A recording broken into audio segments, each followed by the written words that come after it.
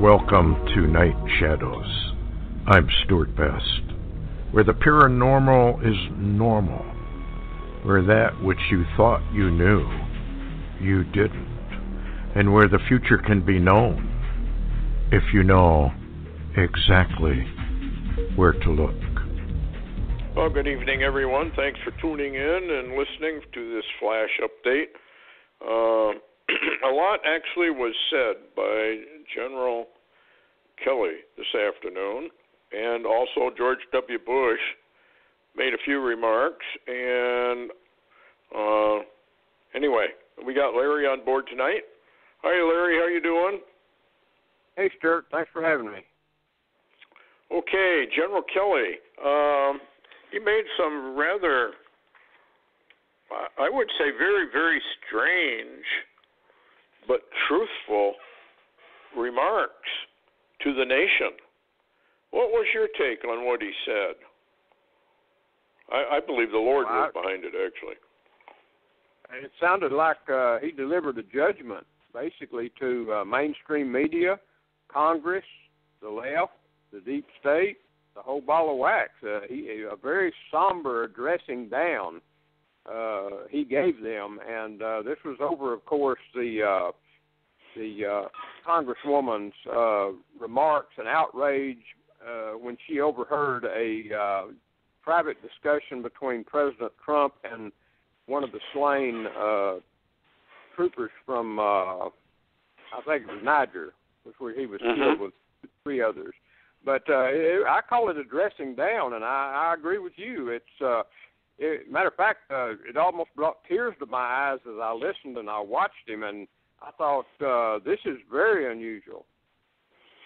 Yeah, let me. We got some of what he said here. We took it off the web. Who are these young men and women? They are the best 1% this country produces. Most Americans don't know them. Many don't know anyone who knows any one of them.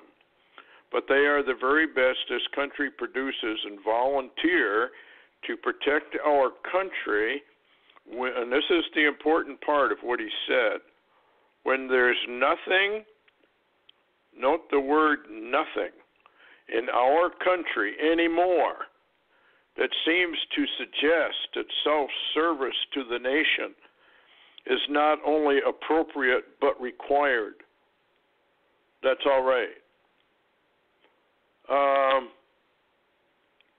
I think he's telling us that America's over and done with. And I think the Lord used him. I mean, here he is. I mean, this is a top-ranking retired general saying, well, America, Babylon's basically useless to the world anymore. There's nothing here to go out and fight for, basically. Is that how you took it? I mean, that's basically what he says. There's nothing in our country anymore that seems to suggest that self-service to the nation is not only appropriate but required. Wow. Well, Stuart, I would have to say that if you was in his place and you looked out across America and there were no patriotic people standing up for what is right, no people standing up for what is right, except the military, basically, and law enforcement, who everybody in America seems to hate. And you don't have any Americans get off the couch and say any different. There are no voices out there. And when's the last time you heard the church in America in an outrage over what is being done in this country? So I look at myself and I wonder, you know, I spent years in the military, I spent years in law enforcement, and I survived it. And I look back now and I think, was that just a total waste of my time? Yeah. Well, here's something else he says. It stuns me that a member of Congress would have listened in on that conversation. Absolutely stuns me. And I thought that at least that was sacred.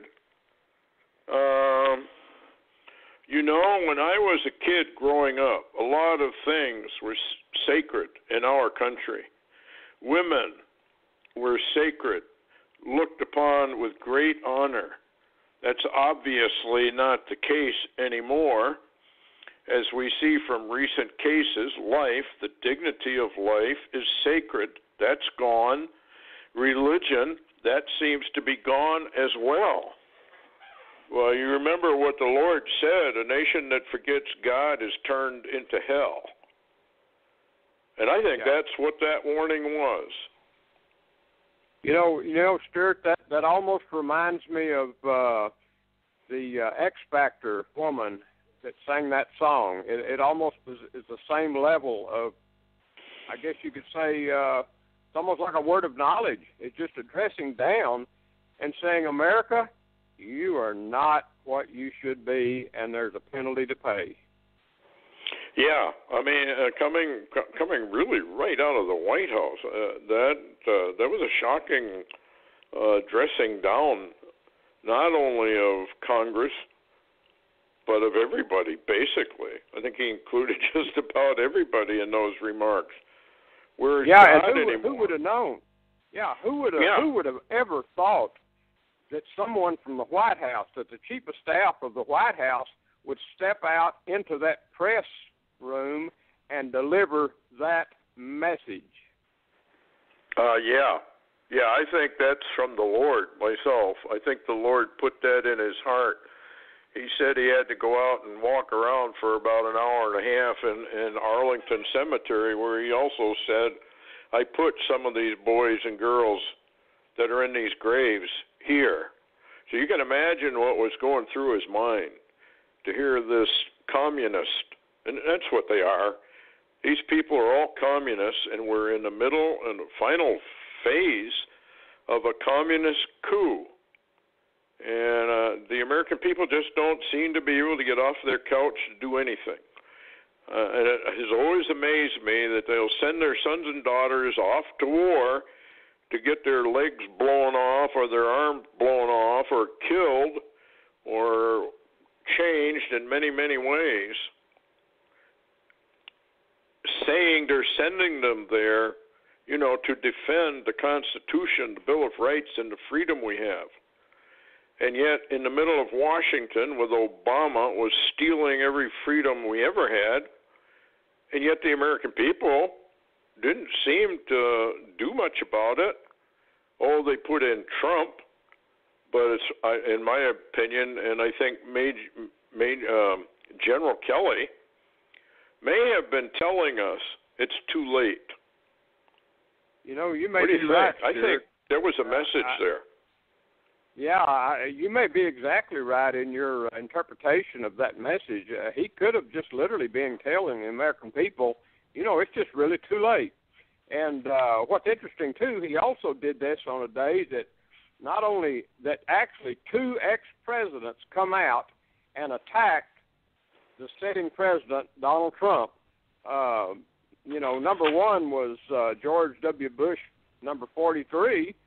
He came out and basically, you know, he says that America has lost its identity in the Trump era. I got news for that guy, Stuart. Trump is only into his administration. He's only been in 9 months. What about the 8 years that Obama destroyed most of America and everything it stood for? Where's his voice on that? George W. himself? Where has his voice been all of these years? Yeah, he's guilty too. And then, of course, they say that now that Obama came out after Bush came out and then delivered a message attacking Trump. And so Obama has officially stepped on the stage to attack Trump. I'll tell you what I think, Stuart, and I'd like your opinion. I'm beginning to think that this uranium deal that involves the Obama administration and two different DOJ heads and Hillary and et cetera, et cetera, et cetera, I'm thinking that if that begins to leak out like it has, they may be so scared that this may be coming out in front of the American people. They've got to stop this now because they're calling in the big guns. Yeah, they are. And I think that what we're watching here is Trump is attempting, with his Make America Great Again, to bring America back somewhat to the Constitution. And, of course, George W. Bush is a globalist, no question about it. His daddy is a globalist. In fact, he's one who was talking about the New World Order. And before them, we have the Clintons, and goes all the way back, I believe, to Woodrow Wilson, who set up, the banking elite, and it's the banking elite that runs everything now. Just exactly, by the way, that Deuteronomy, chapter 28, folks, go in and read it. Had the blessings, now we've got all the curses, and one of the main curses is international bankers who control everything we do. And I think they're getting ready for a reset and an economic collapse. What else? We only got about 5 minutes, but we're going to have a longer show tomorrow night. What do you think is going on with all of this? It just appears to me that America's going down, and we're being even warned by our leaders that America's going down. That's the way I read it anyway. Yeah, I think you're right. It's very interesting that this, of course, Yahoo News put out a post today, and it is getting into the mainstream a little, not much, that Trump has come out and announced that the Obama-era uranium deal is the real Russia story, and ordering this to be released. And at the same time, Jeff Sessions, the head of the Department of Justice, is hedging and hemming and hawing and trying to block any of this information coming out. I mean, let me tell you, like I said before, he's got deep state dripping all over him. And any American that can't see that needs to really wash his eyes out, because it's very, very clear that Sessions is not doing his job. He's set in by the deep state to stay deep state, and actually everybody that is investigating Trump, Mueller, Rosenstein,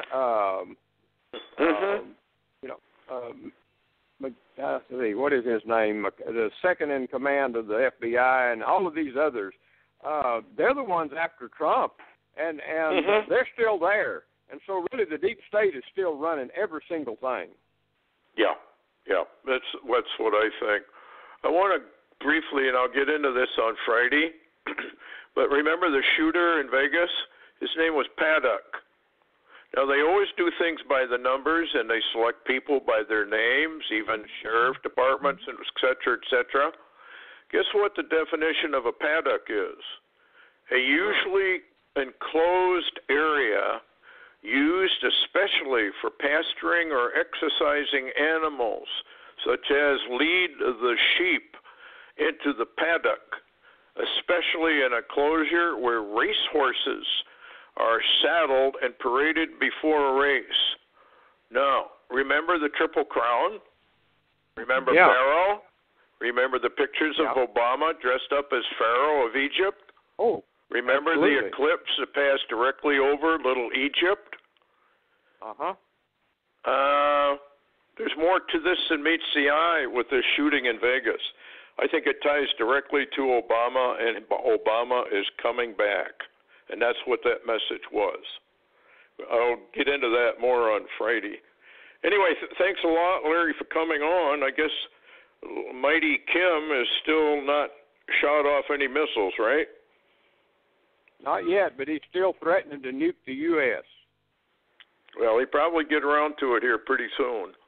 I think this is all scripted, and when the time comes, we're done. Anyway, thanks a lot, Larry, for coming on, and thanks, everybody, for listening, and we'll have a much longer program tomorrow night. Anyway, good night.